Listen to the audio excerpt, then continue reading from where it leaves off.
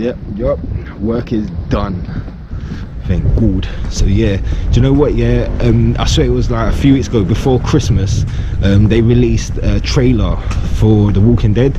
It was literally a small trailer, I think it was just for Alpha, and I never got around to it, even though it was like 30 seconds, I never got to watch it, because obviously man works like a trooper. So what I'm gonna do is when I get in, I'm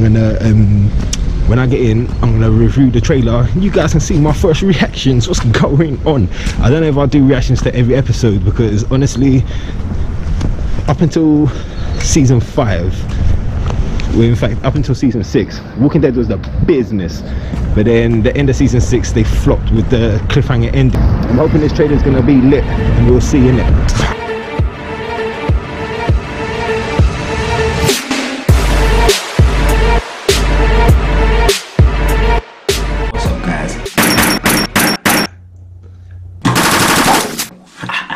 So yeah, I'm looking at the thumbnail for this trailer. It looks spooky.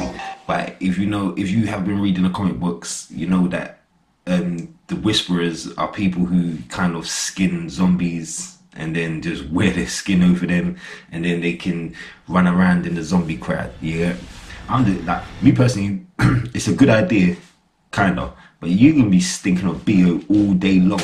BO all day. Mate, you can't. Nah, mate. Let's jump into the trailer. Let's see what it is saying. Let's see what it is saying. It's gonna be spooky. I know it's gonna be like a 30-second horror movie. But watch. Let's see. We'll see what happens. We'll see what's going on. So let's do it.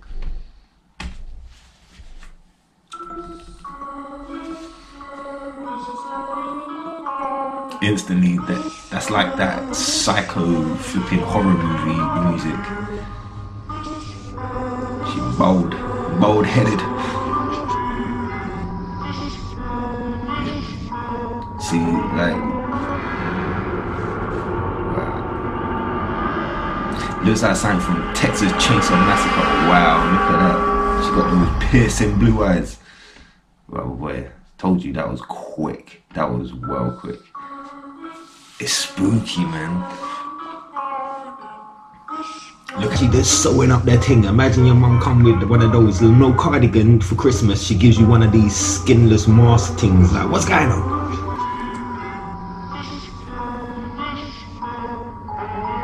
Yeah, that is spooky. I'm not gonna lie.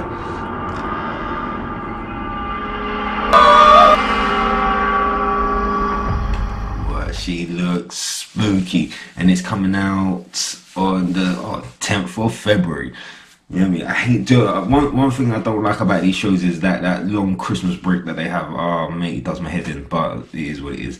But yeah, that trailer looks alright. It doesn't get me more excited to want to watch The Walking Dead, because I was kind of on it anyway as soon as the Whispers got sick. Bruh, the last episode, you know, one of them ones where Jesus went to swipe that zombie guy and he ducked it and shanked him. I was like, what?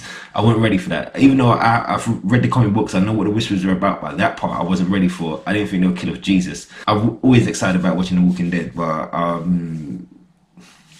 they killed off Rick, man, like, or they got rid of Rick, not killed him off, but they got rid of Rick. Maggie's not even in it. She disappeared off screen somewhere, and then they killed off Jesus. You are where you do not belong.